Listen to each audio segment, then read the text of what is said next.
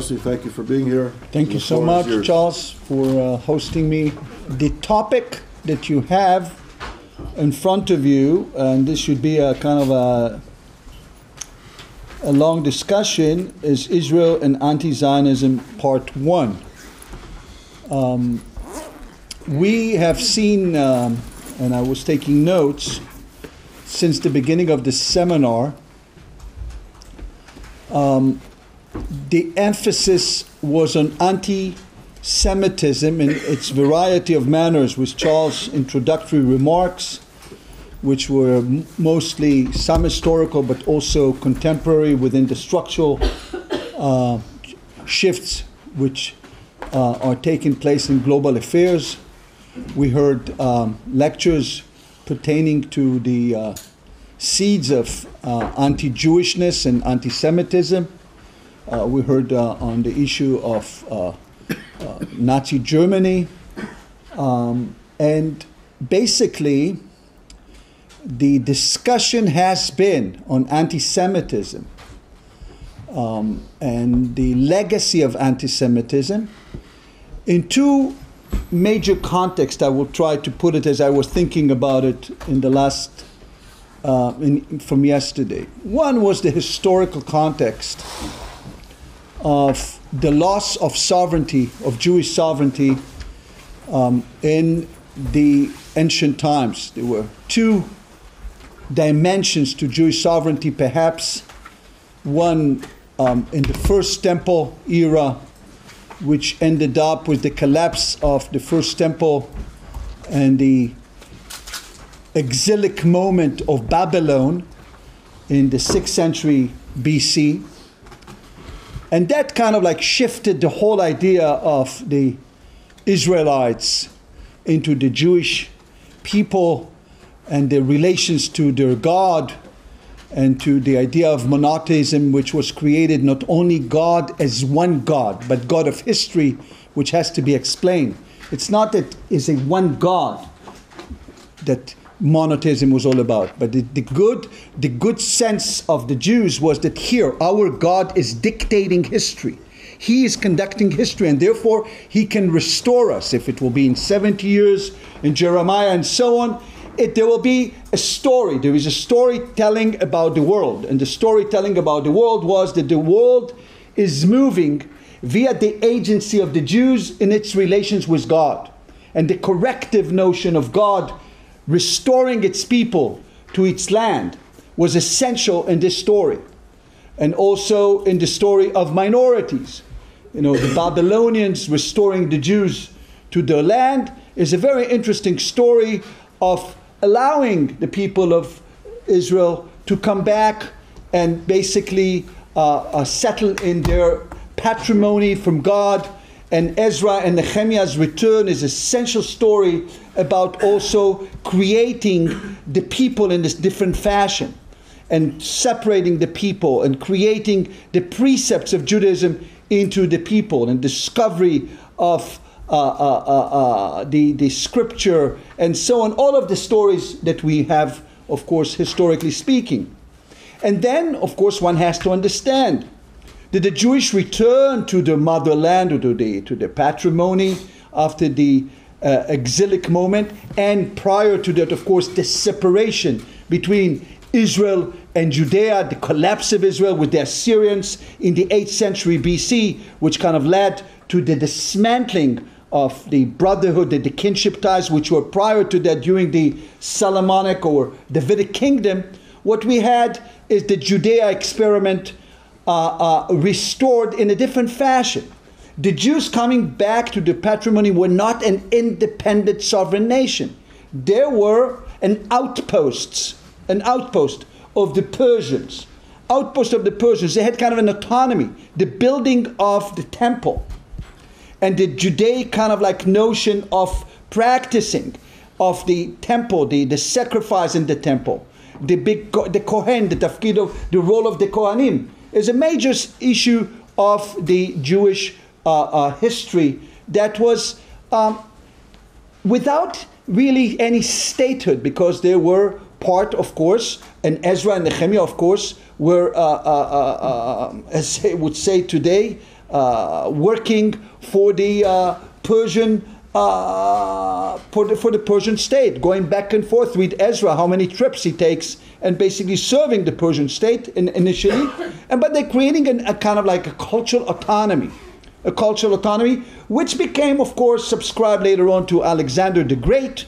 And eventually, what we have, and this is a very quick kind of like tour, eventually restoring their own sovereignty during the Maccabee period, which in the 2nd century BC all the way to the Herod period. And therefore, Jewish sovereignty and the notion of Jewish sovereignty becoming an important factor in Jewish history. And when Ben-Gurion is creating the State of Israel as the founding father, constantly harking back, every member of the Israeli IDF got a small booklet talking about Yehud, our kind of like journey and our mission. And this was like to restore the glory of sovereignty. The glory of sovereignty as opposed to the downfall of exile. Exile is the key factor in the psyche of the Jews. That is, that as some scholars would have put it, sort of like the Jews were always a cyclical kind of like, we restore sovereignty and we collapse, and God will restore us because we have sinned against God. We have relations with the Almighty.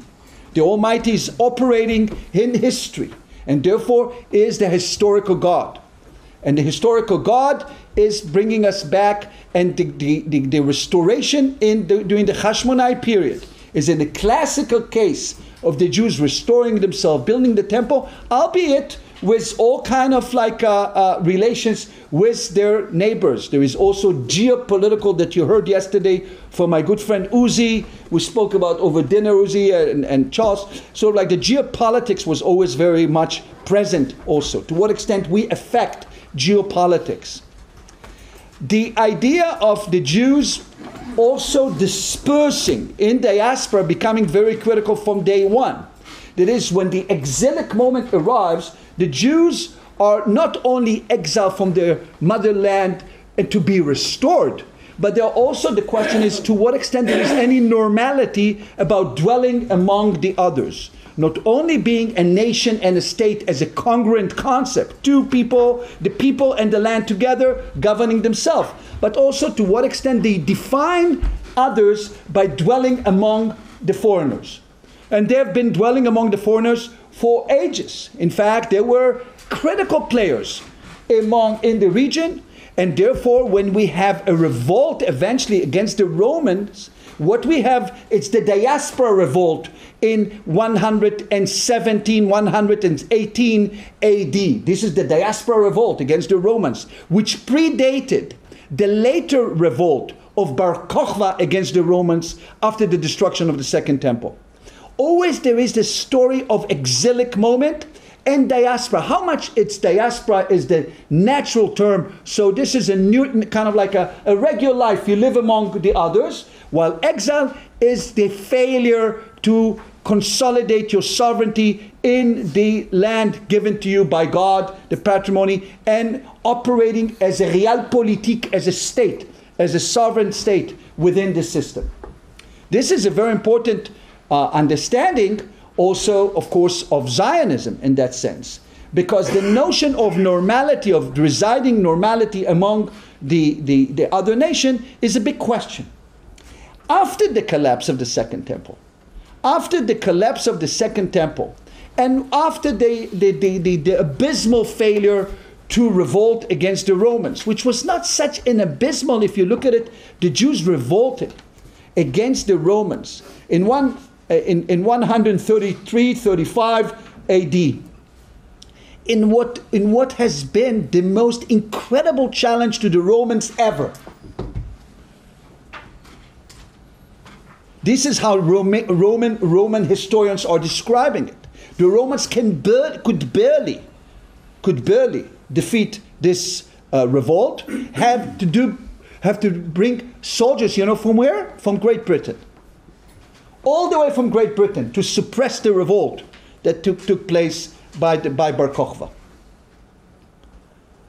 And indeed, after that, we are entering a period in Jewish history where the question is discussed oftentimes of anti-Semitism, albeit I would say that already in the time of Herod and his son, the successor to Herod, Agrippa the First, which was still governing in a kind of like a short sovereign period in Jerusalem, 4 years sovereignty in Jerusalem, which is the 1st century AD, prior to the collapse of the temple in 70 AD. We had a short period of Agrippa the First, a very powerful period because of his relations with the leadership in Rome, with Claudius and Caligula, and he was raised there. And you see, when there are questions pertaining to the Jews of Alexandria, massive community in Alexandria, and the massive community of Alexandria is perceived by the Roman kind of like as people who do not subscribe to the culture, the major culture. And when they are being attacked, Agrippa is coming to their savior, just like the state of Israel will come to save the diaspora Jewry today, and parading in Alexandria. And when Agrippa goes back, there are praot, there are pogroms in Alexandria, and women are raped, and people are forced to eat ochel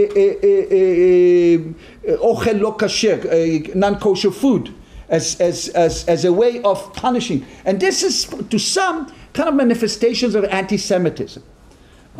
It doesn't matter how we define it, but certainly the issue of dwelling among the others. Eventually, of course, and we heard about that, the Jews have become the significant or insignificant other for the Christians. The time of Christianity and the rise of Christianity and the idea that the Jews are no longer can recover the sovereignty because they did not accept Jesus, and therefore they have been there as a sign of what happened in the past. But the Christians are taking over. It's not Yehudische Babasar. It's not the Jew in the flesh. And the flesh means circumcision. It's Yehudische Baruch, is the spirit of Jesus. This is why it's kind of like a global idea of Judaism. This is what Jesus, like we always like to say Jesus was born Jewish and was raised Jewish and died Jewish. This is the idea. But this is the new selection. And the new selection, it was all its theology, made the Jews the significant one that until in the initial time was the dictum, which was very much an important dictum, when Augustine had the whole idea of the dictum, al tehargum, do not kill them. Do not kill them means keep them as remnant of what happened in the past. And do not kill them is we keep them out there. They are not selected anymore. We are selected, the Christian. There is a replacement theology, the whole replacement theology. And do not kill them will subscribe also to the defense of the Jews by the popes. The popes were the defenders of the Jews against anti-Semitism of sorts. Because they're kind of like until, and there are lots of scholarship about how the popes needed them sort of to show where we came from, so to speak. Until this is exploding in the 11th to the 12th century. And in the 11th to the 12th century, they become dispensable. And we don't have any more need for them. This evolution after the idea of, you said, from anti-Semitism to anti-Jewish, but certainly there is a new phase of the Jews who are dispersed all over, and we don't want to get, I deal with it on hundreds of pages in my book, what happened in the lack of sovereignty. And the lack of sovereignty is, of course, the Jews are insignificant in world affairs, so to speak. Really, we don't have even good history about it. If you think about it, the Jews have never wrote history. They never wrote history. Until the 19th century, there is no Jewish history. From Josephus Flavius until the 19th century, not even one single book of Jewish history. There is a new phase. The phase, of course, is the Jews and halakha. Creating halakha is a sense of preserving the community, in the absence of sovereignty. To some extent, sovereignty became the nemesis of Jewish existence. Every time we had sovereignty, we led to calamity. Sovereignty led to calamity, to almost total destruction. So basically, the religious practices, the communal practices of religiosity, of tradition, so on, which has been developed, all the way that even God was studying the Torah. This notion of the Jews in exile, but do not consider sovereignty as a mission, because sovereignty will come only in the redemptive moment, in a Geulah. And Geulah comes only from God. Will become an issue at stake also in modernity, in the debate between ultra-Orthodox Jews who are considering Zionism as basically predating the real arrival of the Messiah. Because the Jews, the Zionists, will become active in history by the ultra-Orthodox kind of awaiting for the Messiah to come. Awaiting for the Messiah. And for the Zionists to interpret modernity as an issue, sort of like we have to be active as a nation, a modern nation, was perceived by the big rabbis of the ultra-Orthodox as something which was, it was against kind of the course of history, and perhaps will destroy the Jews as they are, of course, because of also modernity. Soloveitchik eventually had this whole idea of Kol Dodi Dofek, the very, very big book that Soloveitchik wrote, My uncle is knocking. That is, God is knocking on history, and the Zionists were listening and were moving and creating the state of Israel. While the ultra-Orthodox, and this is a diatribe kind of against the ultra-Orthodox, were not listening. You were sinners against God, because you were thinking that God will come by himself after the Holocaust. And he said, God was knocking in Majdanek, and God was knocking in the United Nations, and you were not listening. And the same theology will be propagated eventually in a different fashion by Rabbi Kook, who were kind of like hosting the notion of the religious Zionist, while the heroes of the IDF for him are the Kedoshim, as he wrote about them. Those who are fighting to bring it. It's not a matter of religiosity, it's to restore sovereignty. So the whole issue of sovereignty is becoming the biggest issue, because anti-Zionism is becoming the nemesis of the Jews, notwithstanding their desires to be part and parcel of other nations, perhaps. And their desires, varying from place to place, manifested itself in variety of fashion, either because of opportunities presented to them. Van Dam and all his essay presented them in a variety of fashion, from the 17th century on, and presented to them. And if you look at the history of German Jews and the Bildung, when you have like in 1795, the Jews are the poorest community in Germany. In 1870, according to scholars, the Jews are the richest community in Germany. So there's some transformation of modernity coming, and it relates to what we know about calling emancipation. Modernity brings back the Jews to the world as players in the world. They were, of course, interpreted as enemies here and there in history, and we already heard here on Christianity, and of course the idea of the Jews playing a role in the minds of others, and of course is in the emergence of Protestantism and how it was perceived. But I'm talking about modernity as the Jews are moving into the world. If it's in Germany, if it's in France, we know the Dreyfus affair, which we will talk about. If eventually it will be in North America, and the vast majority of the Jews, of course, will be residing in the Russian Empire. By the late 19th century, before the massive migration to America, remember, 7 million Jews were residing in Russia, in the Russian Empire. It was all, it's 7 million. In the beginning of the 19th century, there were only 1 million. So they were also, because of new medicine or the issues of water, well, it doesn't matter. The Jews really were growing in terms of numbers. And of course, there are issues pertaining to Jewish theology that evolved all these years. Jewish theology, which had yearnings for the land, which had different yearnings, which had false messiah, with all the Jewish history, we cannot do it on one leg. But it's important to understand the hatreds of the Jews, of the Christians, which was theologically manifested and was oriented toward these Jews as the significant other, with variation, even in this country, of course.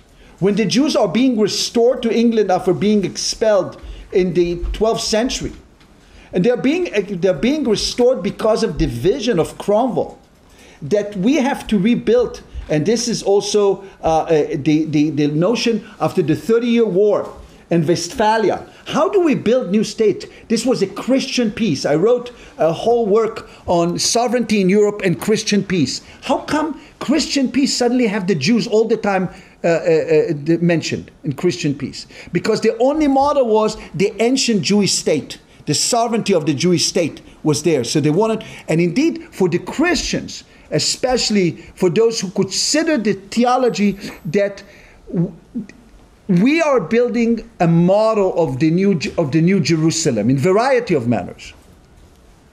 And the Jews, even the idea of Jews being restored to their land will be a sign of the new redemption, the second coming of Christ.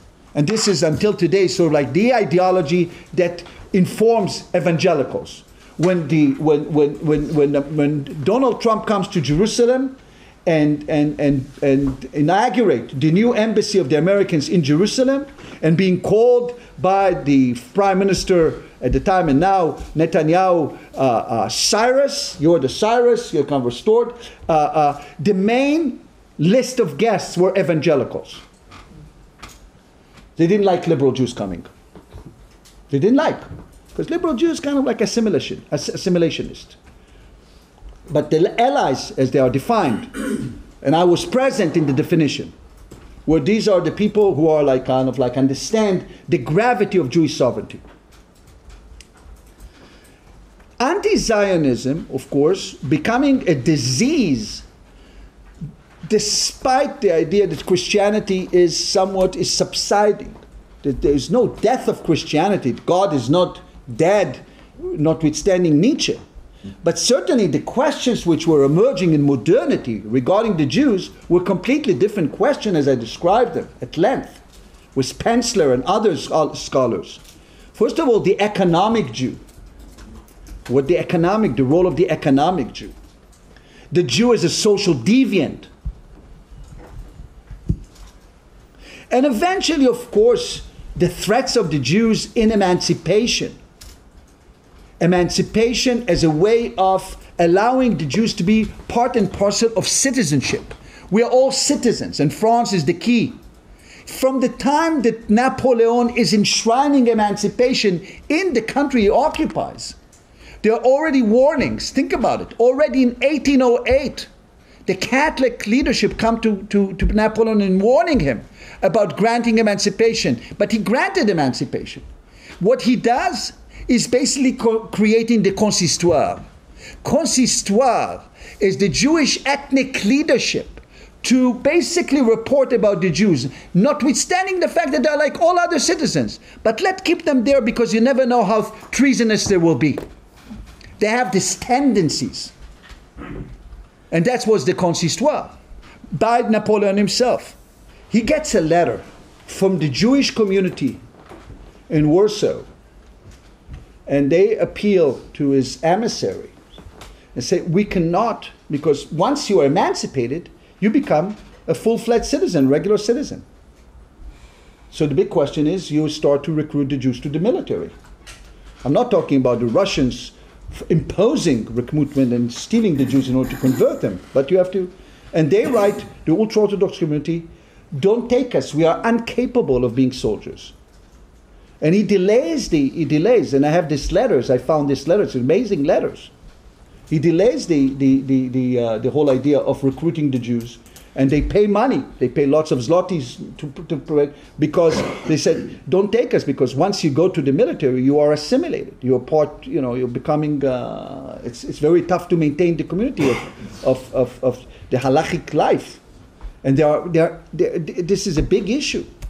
While modernity comes, and later on, the Jews were eager to participate in the German army, eager to show their loyalty to the state of Germany, eager to show that only by shedding blood We can share blood. Bloodshed is blood shared.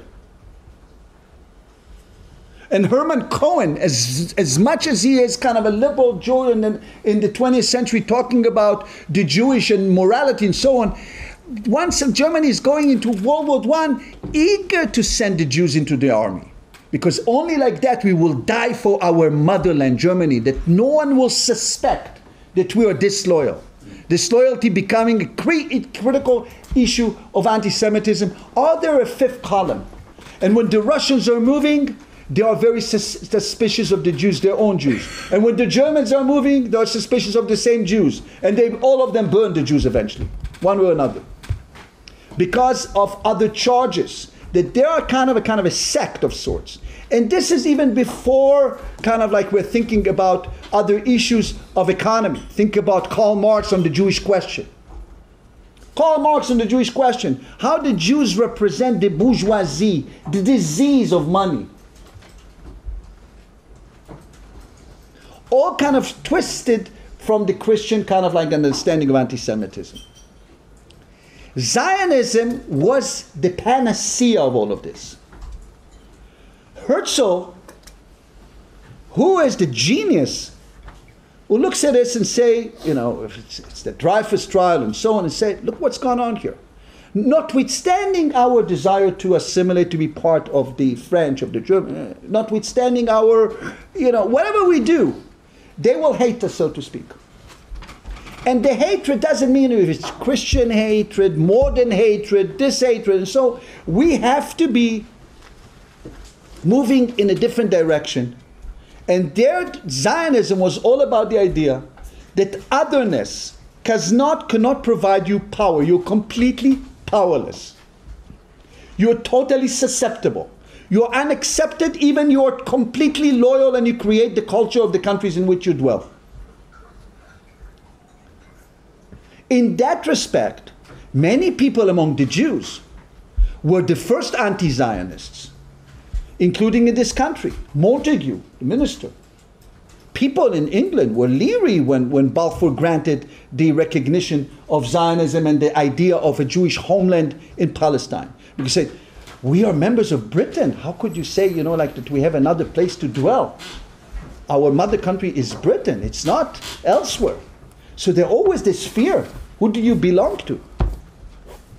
And this fear was a main motivator for, of course, for Zionists, while the promised land, in fact, during this time was not just Jerusalem, was America. America emerged as the promised land of the Jews in the late 19th century all the way to the early parts of the 20th century.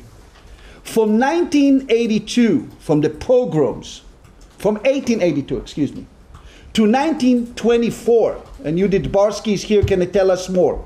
American Jewry grew from 250,000 to almost 5.5 million, with 4 million moving from the Pale of Settlement. This is mind-boggling. America could provide safe haven. In America, Jews could be an ethnic group. They could practice their religiosity in an American fashion. What Will Herberg would write eventually, the book, The Triple Melting Pot, how American Jews, Christian, and Catholics are all adopting America as part of their creed. So you're Reform and conservative, but you're American. There is no contradiction. In fact, we are, and eventually become Judeo-Christian tradition. And America is a safe haven. There is no attacks on the Jews. The Jews are not singled out, albeit there are groups who are still Ku Klux Klan, whatever. But this is a disease that will be solving itself. And opportunities provide themselves. They can be Jewish, they can be safe, and they can be forward-looking mentality. And therefore, when Brandeis is taking over the Zionist organization in America, just before he's becoming the Supreme Court judge in America, he says that to be a good Jew is to be a good American, and to be a good American, or to be a good Jew is to be a good American is to be a good Jew, and to be a good Jew is to be a Zionist. Here we find it. We are in the triple beautiful. You can be a Zionist, kind of a diasporic approach, you can love, but Israel and Palestine will be something which would be a minor experiment. Even when our Lozorov is traveling to America in the 1920, he kind of writes 20 essays, massive essay. Our Lozorov was murdered later on, about America, almost like de Tocqueville writing on America. Our Lozorov writes about the Jews in America. Look at this. The Golden Medina, the Golden State, have solved our issues. Issues of security, issues of practicing our identity. No, this is really the modernity at its best, because we found a country which is not ethnically based. It's the idea of the very idea of the melting pot. Even the notion of the melting pot, an idea. You know who invented the notion of melting pot in America? Glazer. Who? Glazer. No. Israel Zangwill, the Zionist activist. He wrote a play, The Melting Pot, celebrating his life in America. And the president of America sitting in the crowd saying, "Thank you, Mr. Zangwill," from the balcony, for representing America. The ideal of America is the ideal of the Jews. Here we are. And Zangwill was the one who was also looking for Uganda as a solution, with Herzl himself. So you see, America was like, and now when Charles is talking about anti-Semitism on campuses and the awakening of anti-Semitism, BDS, different story. Zionism will emerge eventually as the solution for Jews who cannot go to America. But when Zionism triumphed, and we began with 600,000 Jews in Palestine, this is quite remarkable. In 75 years, the Israeli century has been created, with the vast majority of the Jews now reside in Israel, and Israel no longer looks to the uncle of America, but the uncle of America often looks to the uncle from Tel Aviv. Quite an amazing journey. And the startup nation, and the fact that what I write about, how the Jews supposed to be global only when they live without power. Jewish power become most important. What distinguishes Zionism from anything else, the Jewish power. Those who rise to kill you, we kill them. We change Jewish morality. We no longer think about Jewish morality as universal morality. Realpolitik. They come to kill us, we kill them. They come to our borders, we do what we need to do. We think like a sovereign state. Sovereignty informs everything. And sovereignty in form of everything, it doesn't mean that we become pedestrian and just like people who are raising oranges and so on, as we did in the beginning. We can also be global, which is a genius. We can be the high-tech nation that traveled all over the world, including to Palo Alto, to build America and to be second on NASDAQ. And at the same time, we can be warriors. What an achievement. The most triumphant moment in Jewish history. A Jewish state, Jewish sovereignty, that everybody who hates us, so they hate us. Israel didn't deal even with anti-Semitism to work itself out. How it will work itself out? Abraham Accords. Basically, they see how strong we are. They don't sign peace deal with us, as Uzi will say, because we are weak. They sign peace deal with us because we bring technology, we bring doctors, we bring innovation, we bring security, and we can even defeat Iran. What else you need? And we defeated the Arab state who wanted to kill us, and we killed them instead. Exactly like that. So anti-Semitism is becoming kind of like remnants of anti-Semitism, becoming, of course, the diaspora relations of the Jews as a minority here and there. You know, they're hated, they're here and there. In Paris, with the Muslims coming, in Islamic jihadists here, they are hated because of some Christian right remaining. You name it, all kind of variation. Or because of just different, whatever it is, but just biases. We have a psychologist here. All kind of hatreds can be in other countries. But Israel, as a bastion of power, how can it be hated? So of course there were Soviet Jewry issues and Soviet anti-Semitism. We have a scholar about that, and the Jews, of course, managed to let my people go, and Sharansky is part of ISGAP. We had all movements. I cannot give you everything. But basically, Israel is the security of Israel. And when Israel will be strong, the Jews will be strong, especially since there is a law of return and every Jew can come to Israel. Eventually there is a safe haven. So you may have some crazy guys like Corbijn in this country and suddenly hate the Jews. You know, the Jews can tell stories about themselves. What is anti-Semitism? Hating the Jews more than necessary. These are Jewish jokes. But Corbijn suddenly becomes, and he hates the Jews much more than necessary. He's like visceral. It's like hatred of Jews.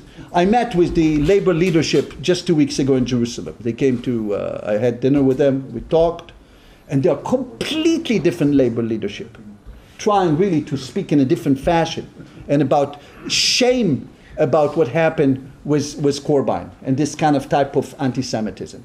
I don't say it will not rise again in different fashion. And we see. And that affects the Jews. The Jews who are dwelling, but the number of Jews who are dwelling among, not in Israel, has dwindled. In England, for example, we are numbering today at 290,000. At best. In France, we are at 400,000 at best. With many of them are Boeing Aliyah.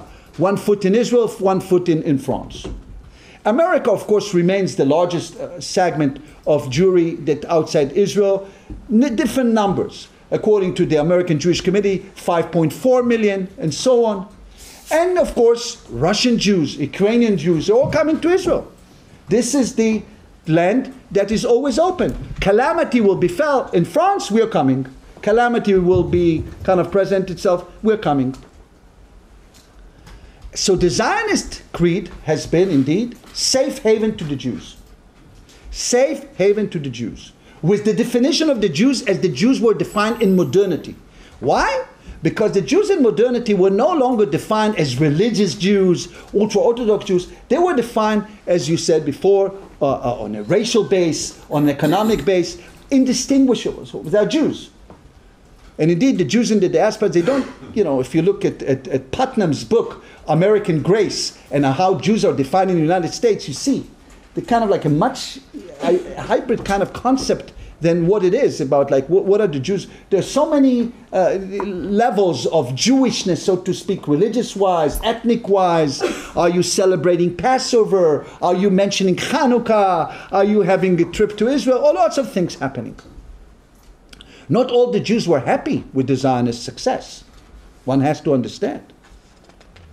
For some, it was, as I said before, was the idea, the Zionist idea of a Jewish state, a modern Jewish state, with a modern Jewish creed, which means the Jews are living in a sovereign state, they're practicing their tradition in a variety of fashion, but it's not a religious state. There is no constitution, there is no separation between state and religion in Israel in a constitutional fashion.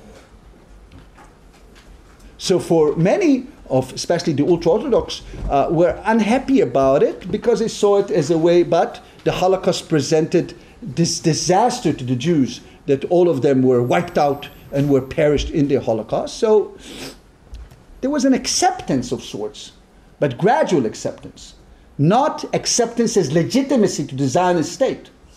Therefore, when Ben-Gurion struck the deal with the ultra-Orthodox and gave them exemption from serving and studying and so on, kind of like for him, as he himself mentioned, was a tourist attraction.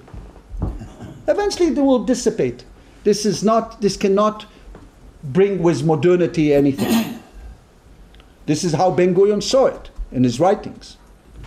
And he said, we cannot yet have a constitution, and the constitution is not yet ready because we are a nation emerging. People will come from all over the place. And indeed, majority of Jews, of course, today of Israel is, I don't know if majority, but large segment of the Jews are coming from Arab and Muslim countries, which were, for whom there was no modernity in the same sense, with the exception perhaps of the Jewry of Algiers, which were they Edith Crémière. They had like the emancipation mode when the French moved to Algiers. The Moroccan Jews did not have that. They were subject of the king.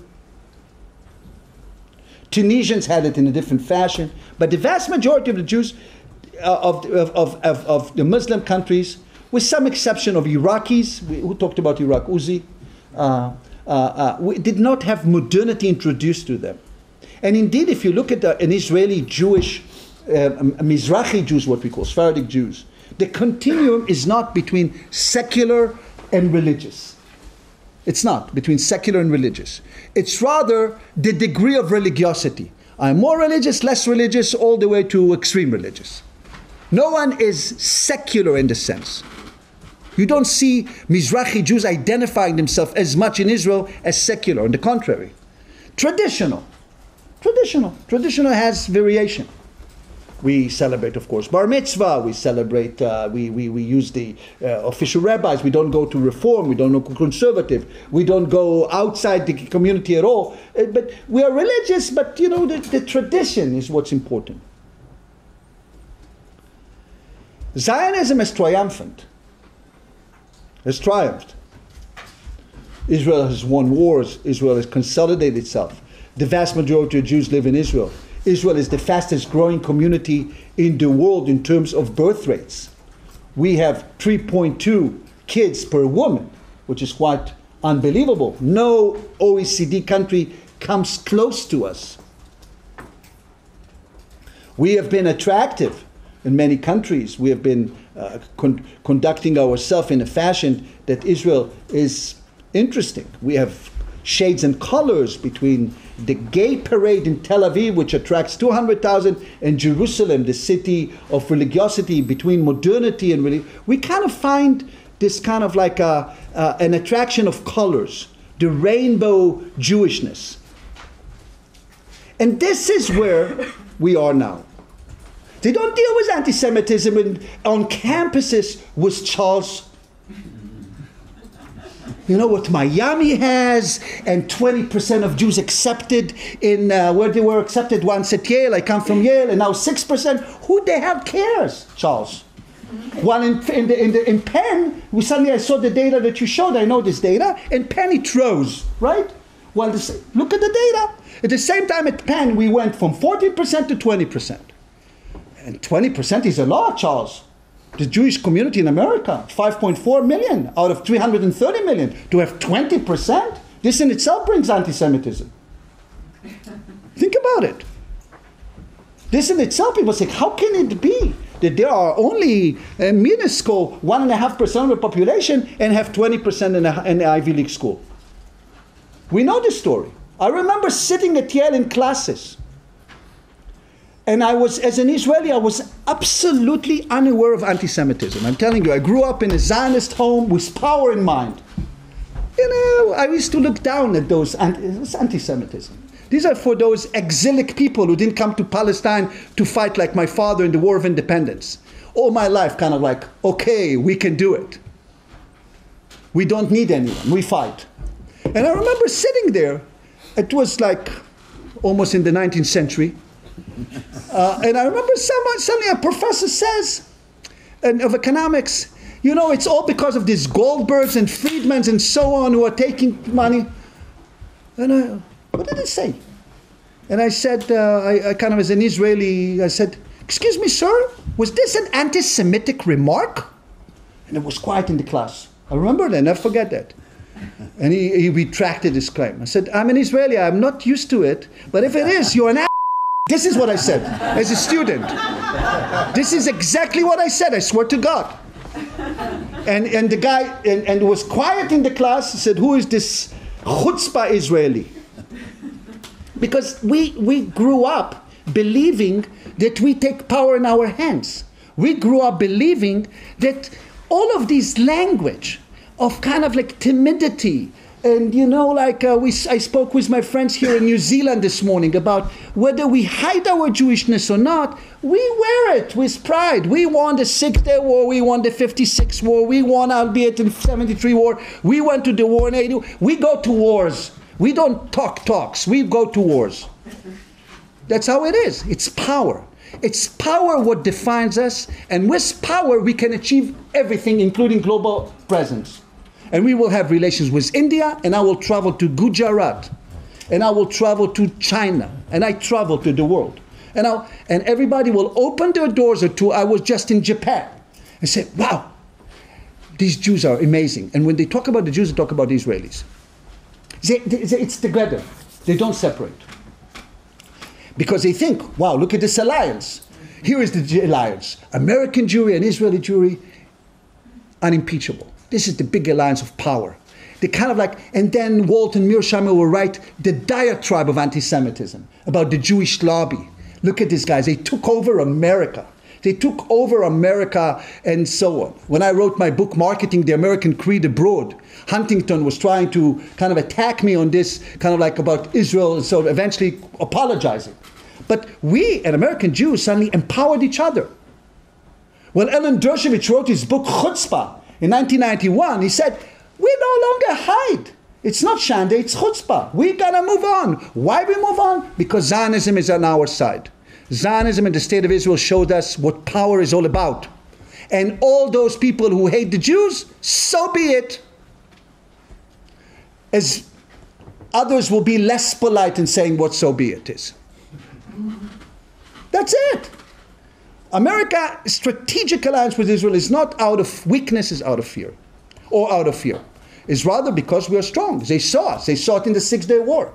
We saw our pilots coming and destroying all the Arab armies in 4 hours.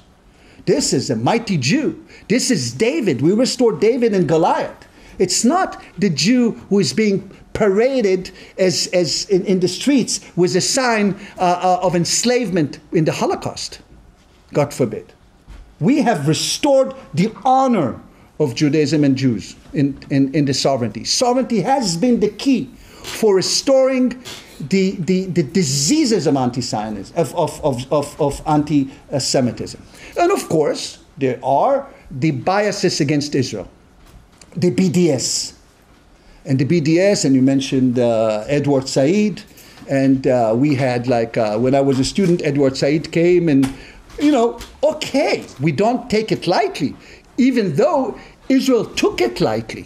For many years, Israel ignored anti-Semitism. When Begin was speaking to Abe Foxman, the head of the ADL, about Abe Foxman came to Begin when Begin signed the deal with Egypt, the peace treaty with Egypt, and told him, Prime Minister, look at this, you're signing with Egypt. While in Egypt, there are TV series of blood libel against the Jews, of the Jews burning kids. The Jews are doing awful things, and you have to tell them that. Begin told to a Foxman said, it's a bilateral relation, it will work itself out. It will work itself out.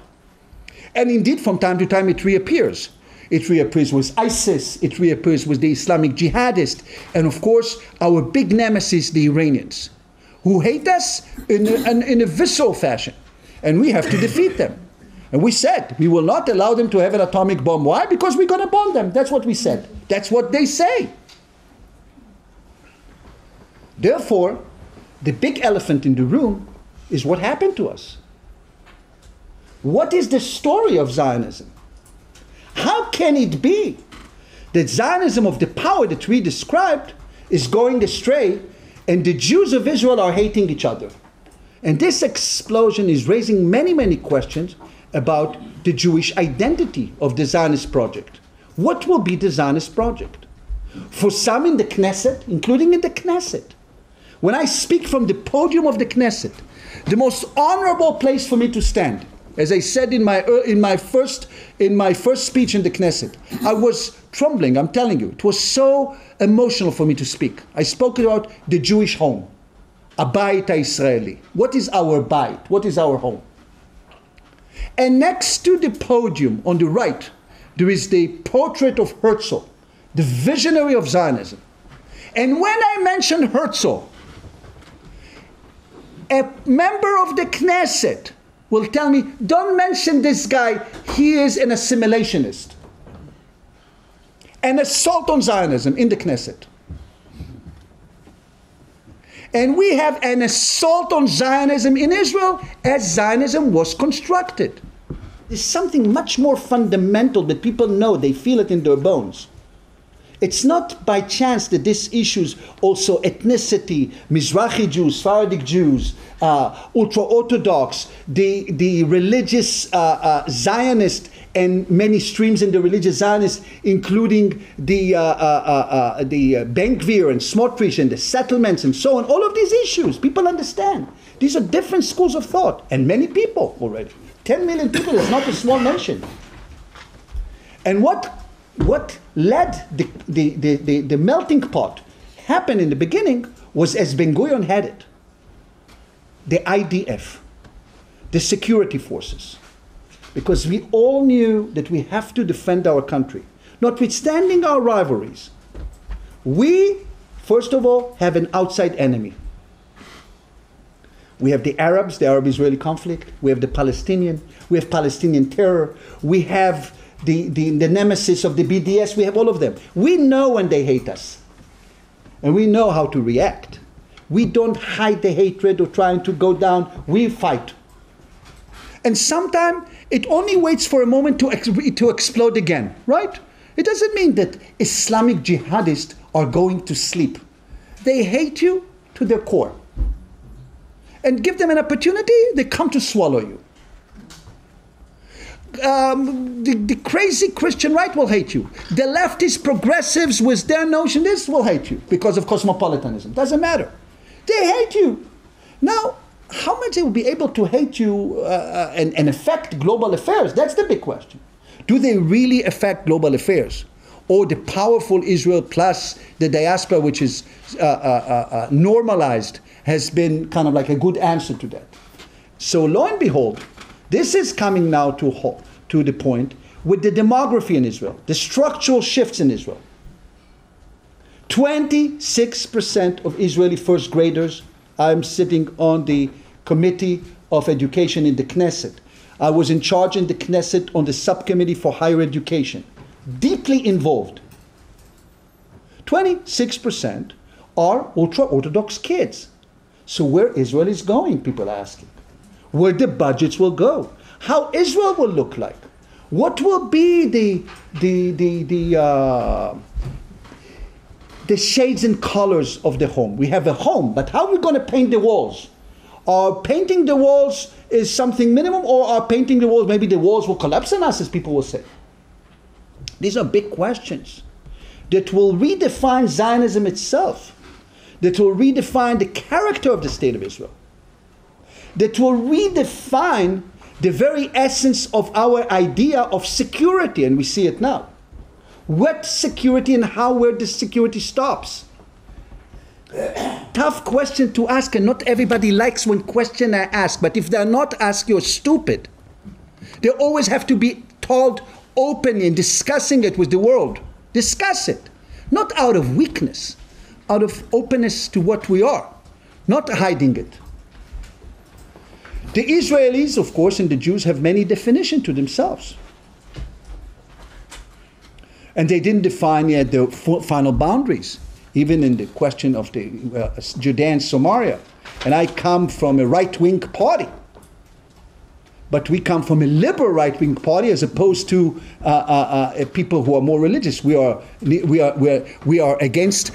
for more separation of religion and state.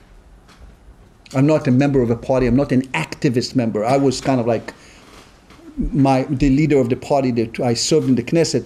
Mr. Avigdor Lieberman just took me. I was his advisor when he was the foreign minister, and he said, come to the Knesset. I said, okay, fine. It's an opportunity. Why not? So I was not kind of a political activist. I was not running for... but these are big issues to be discussed. And they will define more than anything else the sense of our enemies, how weak we are, how powerful we are. This will define anti-Semitism into the future. If Israel, God forbid, is weak and perceived to be weak internally, others may be emboldened. And the diaspora, it reverberates. Because what is the relations of the diaspora to Israel? And we had the chok of the national law. Outside the state, but inside the nation. But what type of a nation this? And we have in Israel, however, inside the state, but outside the nation. We have the Druze fighting alongside the Israeli Jews shedding their blood, and then they are not part of the nation. And they protest. Said, how come you have passed the national law? Why you passed it without including us? Is this an exclusionary law? Are you a racist? I'm not talking about Arabs who do not serve by law also. Lots of questions like that. Because everything is now, I think, concentrating on the sovereignty. The sovereignty of the Jews were always informing everything the Jews have done in history. When the Jews had sovereignty, it emanates. I write in my book about the Second Temple era and the time of sovereignty, how everything stemmed from Jerusalem. Jerusalem was a magnet for the diaspora. Everything, Jerusalem was the magnet, the powerful magnet. And the question is, who speaks on behalf of the Jews and with what authority? Israel speaks on behalf of the Jews and with authority. You will give me one Jew, one, I'm not saying one Jew in the world that speaks on behalf of the Jews. Even Charles is not. One Jew outside Israel who can speak on behalf of the Jews. One Jew. In the past, I used to do studies. I say, who is your Jewish role model in the diaspora? So Elie Wiesel was the last one. He was also the founder of this organization, right? I saw. And Elie Wiesel, because he represented the Holocaust, the calamity of the Jews, and he spoke as a moral Jew in the world. And Reagan called on him. Remember the big debate on Reagan visiting Bilderberg and so on. But Elie Wiesel died. So tell me one single Jew that American Jew will say, oh, he's my role model. Maybe Seinfeld, I don't know. No, think about it. Here I give you 10 minutes to think about it. You come with nothing. In the past you had Rabbi Heschel, Rabbi Kaplan, you had writers, you had even, and as I write about, even American Jewish literature concentrating on the Israeli side, for good or ill, doesn't matter. This Israelization process of Jewish identity has been incredibly powerful. So this is fascinating phenomenon. And the Jewish organization, of course, were organizing and getting power. If it's AIPAC, if it's the AJC, if it's all the organizations, if it's the Taglit, whatever it is, around Israel. Israel is the magnet for Jewish organizations and power and so on and so forth. Because it's tough to keep the communities intact abroad without it. It's tough. So in this context, Zionism was the key factor on fighting anti-Semitism on the past. But the essence of Zionism and the definition of Zionism into the future will be the issue of defining the Jewish people into the future. Undoubtedly, no other issue can define them. It doesn't mean the Jews will not remain in various places, will pray to God and so on. But undoubtedly, the power will inform the Jewish, because anti-Semitism was really the disease of the lack of power. It doesn't mean that it doesn't come with power. BDS, we have power, they try to undermine it. When they say Zionism is racism in the United Nations in 1975, they try to undercut us. They try to bring evil, sinister criticism of Israel. Okay. I'm not saying okay in the sense that accepting it. So we fight them. As I said, we fight them. We don't accept it. We fight them tooth and nail. We fight them. With the diaspora, with the organization, with help of non-Jews. We fight them. But the big question is, how do we reconcile our own debate? What do we do in defining ourselves? Thank you for your listening.